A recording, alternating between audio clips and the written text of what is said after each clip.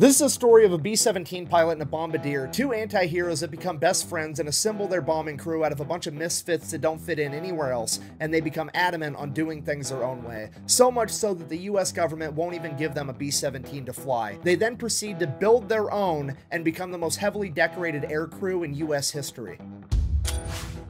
Today we're talking about Jay Zemer, Joe Sarnofsky, and their aircrew, the Eager Beavers, the most decorated aircrew in US history, responsible for completing the most decorated mission in US history, all while flying the most heavily armed bomber of World War II, Lucy, aka Old 666. This video is brought to you by Warwood Tool, makers of the original American entrenching tool from World War I, and while they're not making entrenching tools anymore, they are making sledgehammers and axes, and they're making them using the same drop hammer forging techniques that they used back in World War I, right out of West Virginia. If you need a tool for the rest of your life, check them out. This video is also brought to you by LAS Concealment. Full disclosure, I originally turned them down as a sponsor because I've done several holster making companies before, and I just think it's disingenuous to have a bunch of sponsors for the same type of product, so I said no. Despite that, they decided to send me a holster anyways for free, and it actually ended up becoming my favorite holster and the only one I've been carrying lately. So, moving forward, they are going to be the only holster sponsor of the channel. I need a corporal.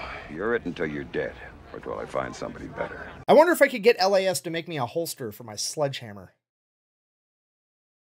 Anyways, back to the video. Starting off with our pilot and main character, Jay Zemer. Born in 1918, he grew up in Pennsylvania with a pretty wealthy family. For high school, he was sent to a military boarding school in Culver, Indiana. While there as a freshman, despite the school's policy on no students having vehicles, he managed to acquire a Willys Motor Company Whippet, the direct predecessor of the Jeep. And he managed to turn this thing into an absolute hot rod, better than it ever ran before, until the school finally found out that a student had a car, which is against the rules, so he had a disciplinary meeting with the dean. He goes into this meeting with the dean and he's like, look, I'm in the engineering program, I'm taking all the engineering classes, I want to go to school to be an engineer, I just rebuilt a motor and I'm 14 years old, you guys should treat this as extra credit. To which the dean, being cool, is like, well, take me for a test drive and we'll see. Takes the dean for a test drive. Yeah, baby! Dean has a great time. He ends up giving him extra credit and letting him keep the car the entire time he's at military boarding school. So his grades were a little lackluster his freshman year because he was busy restoring a car. After that, he aced absolutely everything from sophomore to senior year. He goes on to apply to go to MIT to become a civil engineer. He gets rejected by MIT because his grades were lacking his freshman year. So he drives his Whippet that he rebuilt all the way to MIT and he camps outside the admissions office for days until they agree to meet him. He then goes in and proceeds to persuade the head of admissions to let him into MIT. So he gets into MIT, goes on to become an engineer. While he's at college, he joins the ROTC program, which is like the pre-officer training program that they have at most colleges. While he's there, he ends up flying a plane and he absolutely loves it. It is now his new goal in life to become a fighter pilot. So naturally, he applies to go off to Army Air School to become a pilot, at which point he is pretty much immediately informed there's a 0% chance that he will ever get inside of a fighter plane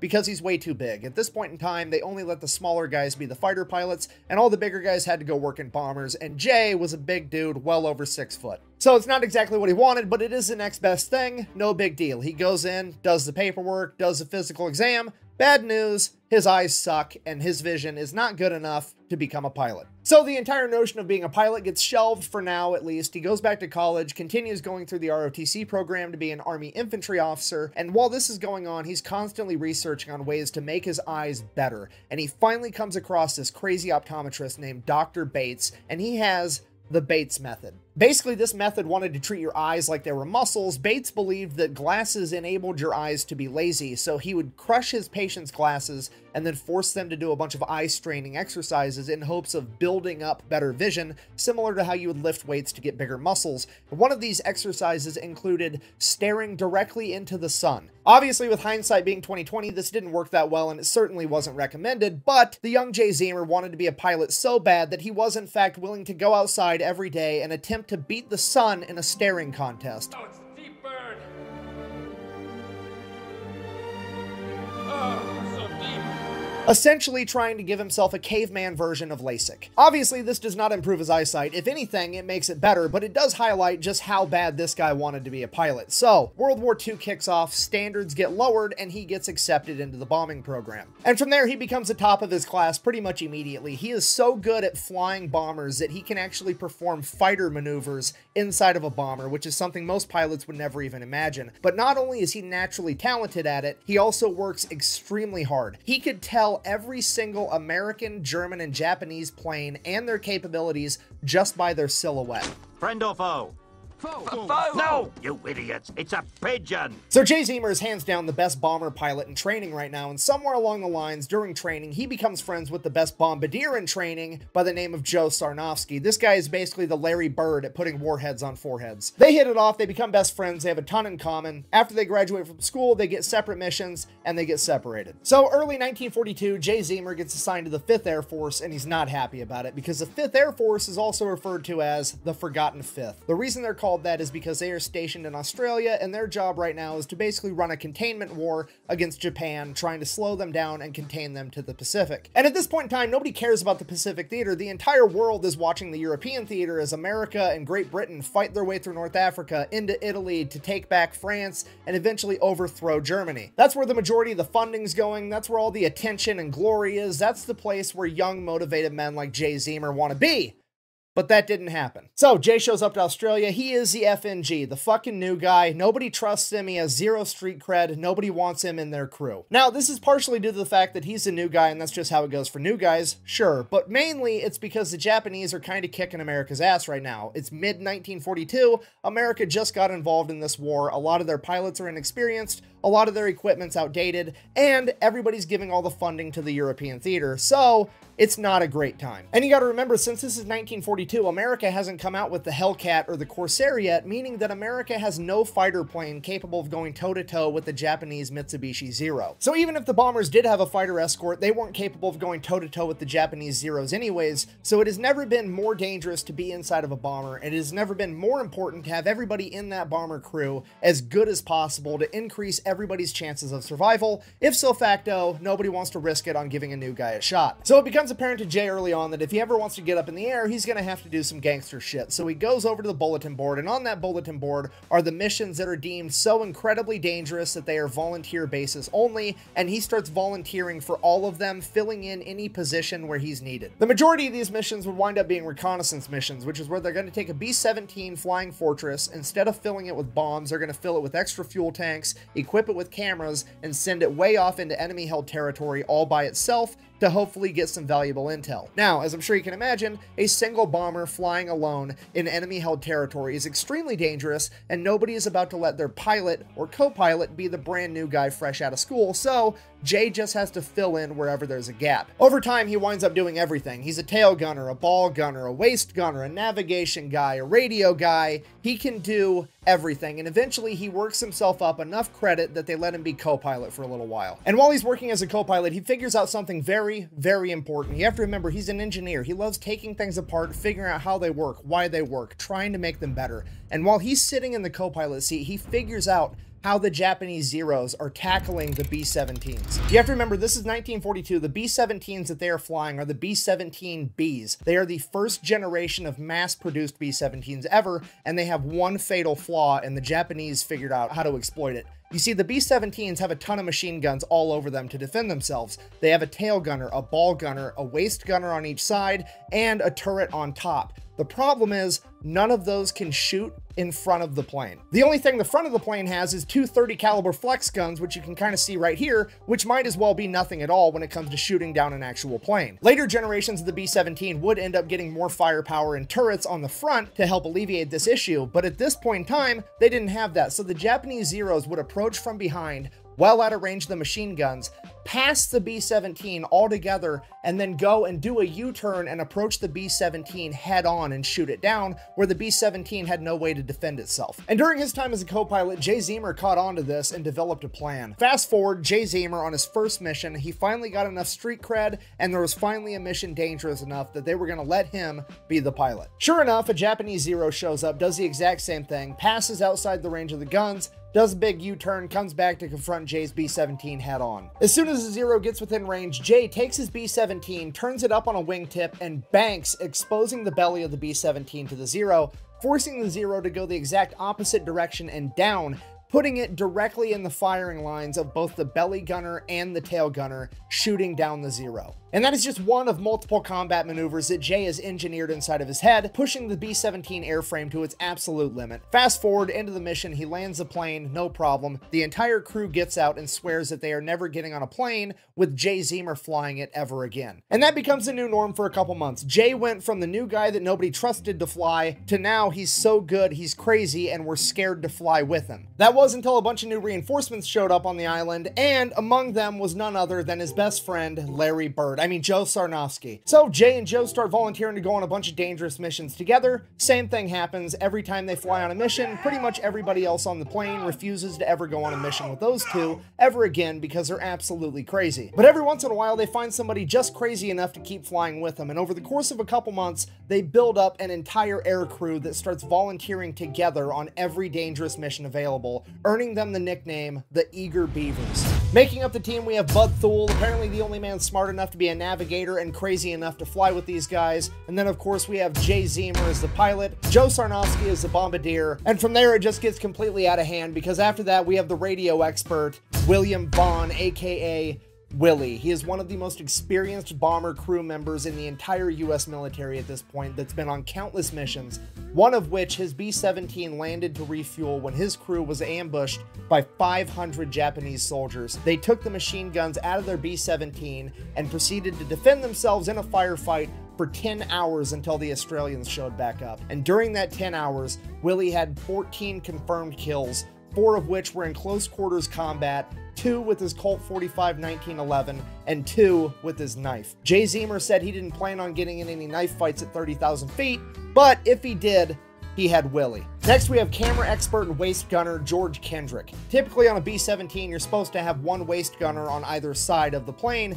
but Kendrick preferred to man both sides completely by himself. When Jay Zemer asked him if he wanted to find another waist gunner for the other side, Kendrick said, and I quote, "These are my guns and I'm going to shoot all of them. I don't need to be bumping asses with another guy while I do it," which is the most American shit I've ever heard in my entire life. Next, we have Johnny Abel, a 19-year-old farm kid that's so mechanically gifted that he is deemed more valuable as a mechanic on the ground than he is a member of a bombing crew. Despite that, he wants to be a pilot. So Jay is teaching him how to become a pilot, but in the meantime, he's the topside turret gunner. Next, we have the tail gunner, and he is the biggest, fastest, strongest man in the entire 5th Air Force, Herbert Pugh, aka Pudge. There was a couple other stragglers that came and went on a couple missions here, a couple missions there, but this was it. This was a core group of men that became best friends and went on the most dangerous bombing runs and reconnaissance missions that the war had to offer. Because of this, they very quickly built up an incredible reputation and became too valuable to lose, at which point leadership doesn't let them go out on the dangerous missions anymore, and they send them out on a regular bombing run with like 10 other B-17s,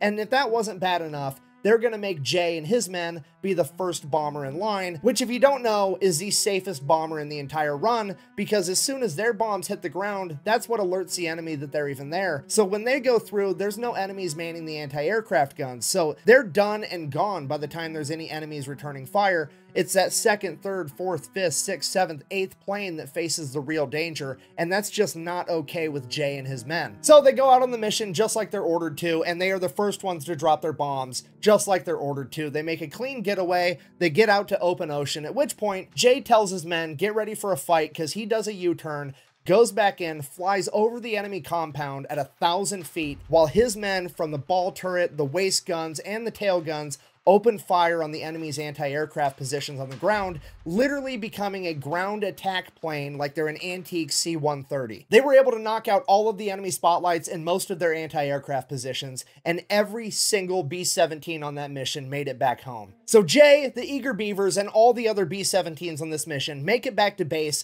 completely okay, at which point Jay is treated like a hero by his commanding officers. No, I'm just kidding. You see, the commanding officers can't give themselves a bunch of medals if their men are defying orders but doing the right thing because it makes them look bad. So naturally, Jay is somehow the bad guy here. So he and the Eager Beavers are all confined to quarters pending court-martial. The only reason that Jay and his entire crew weren't kicked out of the military right then and there was because there was a journalist in Australia with the 5th Air Force that heard the story from one of the other B-17 crews, and they reported on it, writing a story that would end up getting read by a congressman that wanted it investigated, and he demanded and ordered that chain of command to give Jay, Joe, and all of his men on that air crew a silver star. So at that point, Jay and all of his men get a silver star. Leadership just kind of has to drop the issue, but also, fuck these guys. We're not going to give them easy missions anymore. We're only going to give them the hardest missions we have, and if they die, they die. We don't really care anymore because they made us look bad. Which is exactly what Jay and his men wanted all along, so it all works out. All right, fast forward, next big dangerous mission, officially known as Flight of the Geishas. Naval codebreakers have deciphered enough messages to figure out that in the city of Raboul, there's a hotel, and the penthouse of that hotel is being used as an exclusive officers club where they are being entertained by a bunch of geishas and getting hammered. And among those officers is rumored to be none other than Admiral Yamamoto, the leader of the entire Japanese Navy. Their mission is to fly in with a single B-17 under the cover of night, bomb that hotel, take out all the high-ranking officers, and make a clean getaway. So Jay and the crew get pulled in, they get briefed on the mission, no big deal, everybody's gonna go off to bed, they got a big day tomorrow. Everybody except for Joe Sarnofsky. He stays up all night long studying the map of the city of Raboul. Nobody knows why, they just think he's overcautious. They go to bed, Joe stays up. Fast forward the next day, they take off on their mission. Jay flies them all the way there, gets them real close to the hotel, at which point Jay can actually send the controls of the plane over to Joe Sarnofsky in the bomb bay, so Joe can control the plane and really line up the shot that he wants with this bomb. So Jay sends the controls over to Joe. Joe opens the bomb doors and veers way off course, miles and miles off course, like 10 miles off course. Joe steers this plane, essentially blind, driving the plane just from what he can see outside of the bomb bay. And then, before anybody even knows what's happening, Joe just says, bombs away, drops the bombs on a seemingly random location, and sends the controls back over to Jay. Everyone is completely confused. Nobody knows what's going on. The bombs make impact, and there is a humongous explosion, way bigger than this 500-pound bomb could have ever done on its own. Joe had just hit a major ammunition depot for the entire Japanese Navy, and his single bomb set off a chain reaction, blowing up the entire facility. Come to find out, Joe Sarnofsky didn't feel right about killing innocent geisha girls, and he decided that he was going to find a target that was just as, if not more valuable than the officers club, and blow that up instead. So they make it back to base, tell leadership everything that happened, and leadership is absolutely furious that they decided to do their own thing instead. They interrogate the entire crew, but nobody is ratting on Joe Sarnofsky. Yeah, something, didn't you, Jerry? I did not say that, man. Why you always... I did. What you say? I told him I was banging your wife.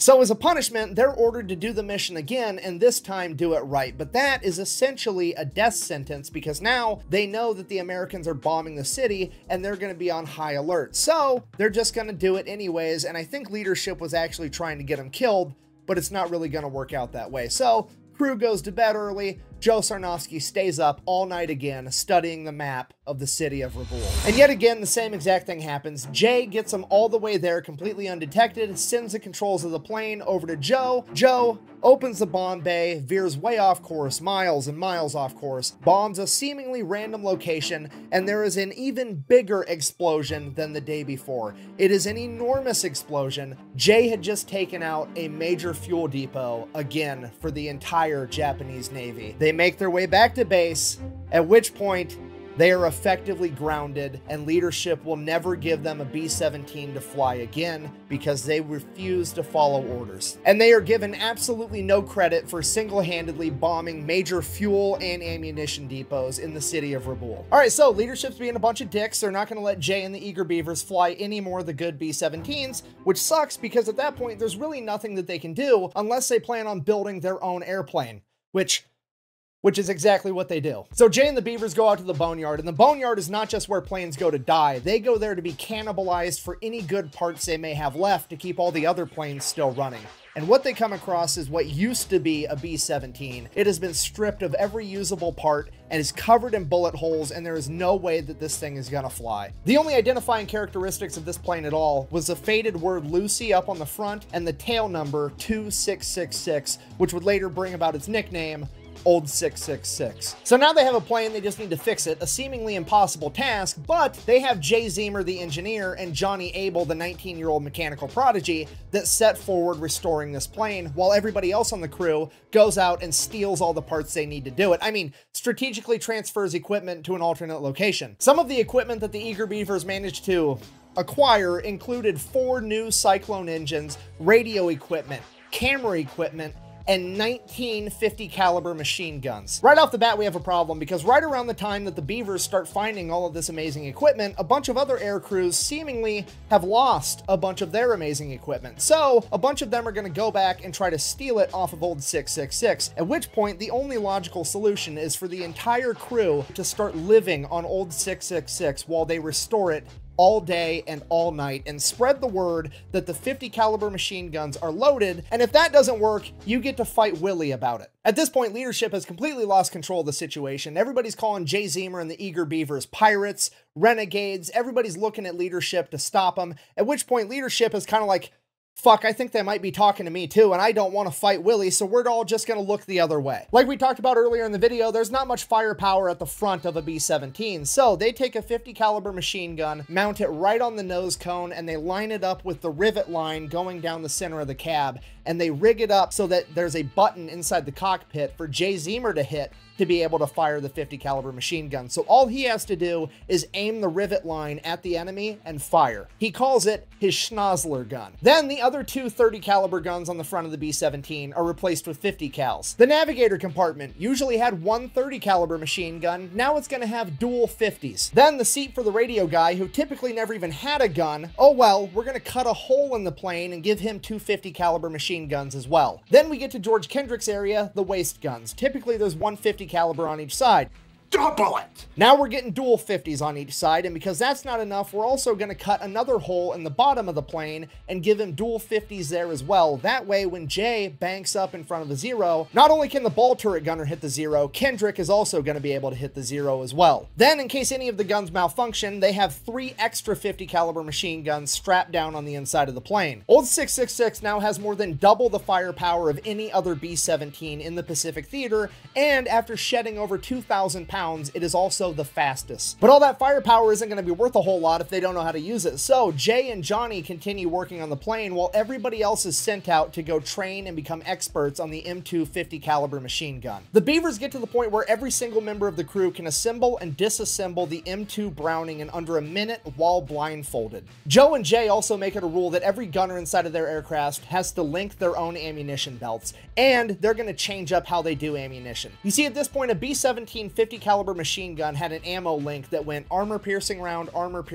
incendiary round, tracer. If you don't know, a tracer is like the little one that looks like a laser beam coming out from Star Wars. They do that so that you can tell where your fire is going and so that your friends can see where your fire is going. They start linking their ammunition so it's armor piercing round, tracer round. And they do this for psychological warfare, because when you're shooting every other round as a tracer round out of a machine gun, it is going to look like Old 666 is something out of Star Wars, straight up shooting laser beams at the enemy.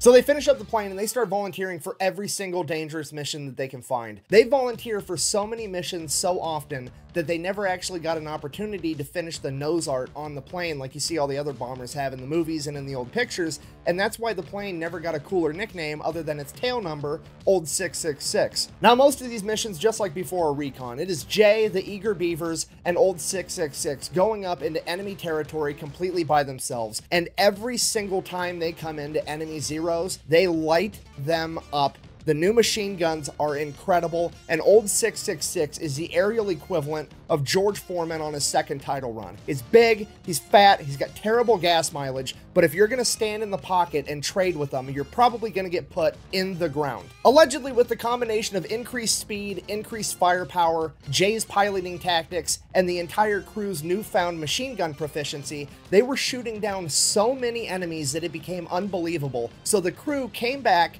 and people started doubting them. So they're like, fine, we're just gonna rig up the cameras to turn on every time we start firing the machine guns, That way, we film us shooting down the enemy fighters. Which is the most world star shit I've ever heard in my entire life. They were literally kicking so much ass that to get people to believe them, they had to prematurely invent the GoPro 70 years ahead of time. The beatings continue for a little while. Old 666, the eager Beavers, and Jay Zemer build up this enormous reputation, and eventually leadership would approach Jay with the most dangerous mission he'd ever heard of. Alright, so here's a mission. The Marines are going to make a 40,000 man amphibious landing in Bougainville, but before they do that, they wanted to get aerial footage over the coastline because they wanted to find out where all the reefs were so the Marine Corps didn't get caught up on the reefs with their amphibious landing vehicles. The problem with that is the only way to get enough high definition in that footage to be able to see reefs that are underwater is to use a trimetragon camera setup, which is 3 cameras where they merge all the footage together. And the only way to actually film this and make it work is to fly in a perfectly straight line under perfect weather conditions, and they can't move the plane at all. Even a single degree of tilt would ruin the entire thing. And in order to film this coastline, they're gonna have to do that for 22 minutes straight in enemy territory, and that enemy territory may or may not have enemy fighters and anti-aircraft guns on the coast. And if there is anti-aircraft guns on the coast, it's pretty much game over, because again, they have to fly in a perfectly straight line for 22 minutes straight in broad fucking daylight. The worst gunner on the planet has enough time to get dialed in and shoot them down. And that's assuming they even make it to the coastline, because Bougainville is 600 miles into enemy-held territory. Because of this, the leadership only approached Jay with this mission because they were just hoping that he would pilot it. They never in their wildest dreams imagined that his entire crew would volunteer to go on this mission because it had such a low chance of survival. Despite that, after being briefed on the entire thing, Jay rushes over to the barracks where the Beavers are, briefs them on the entire thing, and he's like, look, I'm calculating there's like a 10% chance that we survive this. I don't expect any of you to go with me. I don't blame you if you don't in any way, but if you do want to volunteer, there's nobody I would rather have up there with me than you guys. At which point, every single one of the eager Beavers stands up, and they're going with him. Whose car are we gonna take? Later on, when retelling this story, one of the Beavers is quoted as saying, "We thought so much of Captain Zemer and his abilities that we didn't give a damn where we went, just so long as he wanted to go there. Anything okay by him was okay by us." Jay then runs back over to the colonel that had just briefed him. As he is pinning the volunteer slip onto the board to collect volunteers for this mission, Jay grabs a paper, crumples it up, says that him and the eager Beavers are going to take the mission on one condition. He does it how he wants to do it, and they have no further input. He will get the mission done. At which point the colonel agrees, and it's settled. The only thing to do now is to get prepared for the mission and wait for Army meteorologists to tell them that they're going to have a day clear enough to actually pull this off. It's monsoon season, a couple of weeks go by, and then finally they get word from the Army weather guys, hey, tomorrow's the day the weather's going to break, you can get this mission done. So they all get prepped and they take off first thing in the morning when it's still dark out for this dangerous mission. So they take off, they're making their way over to Bougainville, they get like halfway there, it's still dark out, everything's going great, and leadership radios over to Jay and they're like, hey, by the way, extra credit, it would be pretty cool if you could pop up to the top of the island and film Buka Passage as well. We don't need trimetragon footage, just normal footage would work. You can do it while it's still kind of dusk out. If you could get that done too, that'd be great. At which point Jay is like, no, I don't need extra credit during this extremely dangerous mission. That wasn't what we agreed to. I'm not doing that. Then they're like, well, too bad, it's an order. To which he just like hangs up on the guy. He doesn't really care. He's gonna do what he wants anyways, because that's been his MO the entire time. Okay, fast forward. They get all the way to Bougainville. It's still too dark out for them to start filming with this trimetragon footage. So Jay asks the crew, and he's like, look, I can do a U-turn. We can fly 15 minutes out over the open ocean, do another U-turn, come back. That'll be half an hour. That should be bright enough by then. Or we could fly like 45 minutes north, film Buka Passage, and then come back and do this after. And the crew is like, whatever, I don't care. So they go, they film Buka Passage, then they come back. It is now broad daylight, so they start filming their trimetragon footage. They get 5 minutes into the 22-minute run, and they come up on a Japanese airstrip. And on that airstrip is over 20 Japanese Zeros, and he can see men running out to the planes to come get him. Now, Jay doesn't realize it at this point, but these weren't just normal Japanese Zeros. This was one of the best fighter squadrons that Japan had that was specifically brought in to go take out Admiral Halsey. And in this squadron, they had 2 aces with a combined over 30 confirmed air-to-air kills. And even if this wasn't a specialized badass fighter squadron, 20 on 1 is still completely undoable. They'd gone up against 5, 6, 7 Zeros. They'd never gone up against 10, let alone 20 plus. It's at this moment that Jay has to make a decision, because he knows that by the time all the Japanese Zeros get up in the sky, get in their formation, and actually attack him, he's going to have just enough time to finish this camera run. However, then he's going to have to fight his way out, which is probably a death sentence. Or he could cut and run right now, and he's almost guaranteed to be able to get away with a 20-minute head start. He's taken a second to weigh his options and really think about it, and he's just about ready to cut and run, and he looks down at the water, and he can just see all these reefs just right below the water, and he just envisions 40,000 Marines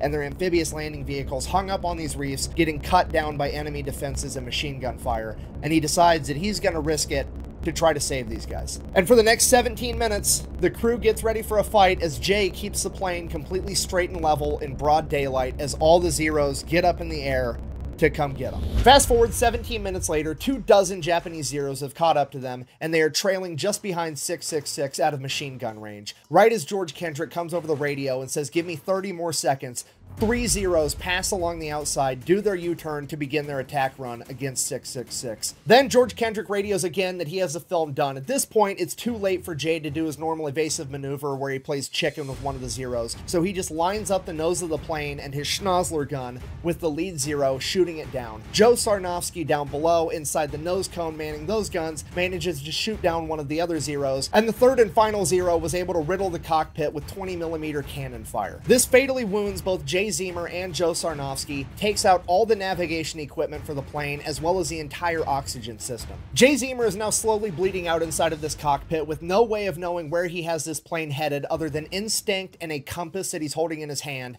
and he has about 30 seconds of oxygen left before the entire crew passes out from hypoxia. And the remaining Japanese Zeros all now know that this is not a normal B-17, their typical tactics aren't gonna work, and they just begin swarming every direction they can, firing from all angles. Jay immediately puts the plane into a nosedive, desperately trying to get below 10,000 feet so him and his men can breathe with the oxygen system down. He drops 15,000 feet in just under 30 seconds. That is over 3 miles.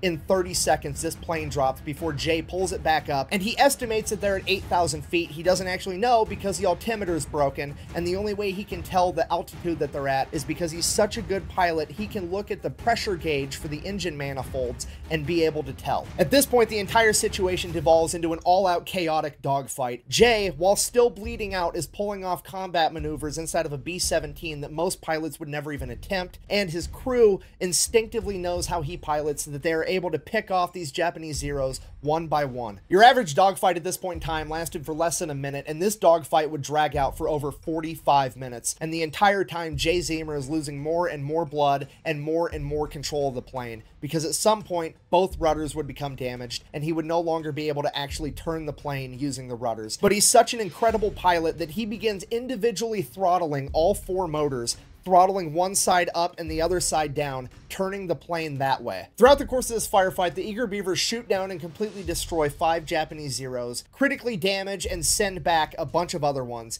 And by the end of this firefight, there's 5 or 6 left, fully functional and coming to get them, and they are almost out of ammunition. And right as it looks like this is going to be the end, the Zeros peel off and do a U-turn as they have to go back because they've ran out of fuel. At this point, Jay Zemer passes out and the co-pilot is finally allowed to take over the aircraft, something that Jay Zemer refused to let him do in the heat of the fight. For the entire flight back, Jay is coming in and out of consciousness, and the last thing he remembers is them landing and the ground crew rushing in as he hears the medics say, "Get the pilot last, he's already dead." He would wake up in the hospital days later to find out that he had lost over half the blood in his entire body. But the intel that they had gathered was going to be used to launch Operation Cartwheel, a highly successful Allied offensive that military planners credited that success to the intel that Jay Zemer and the eager Beavers had gathered. Because of this, both Jay Zemer and Joe Sarnofsky were to receive the Medal of Honor. Unfortunately, Joe would have to receive his posthumously. According to the accounts of the rest of the crew, he was struck by a 20mm round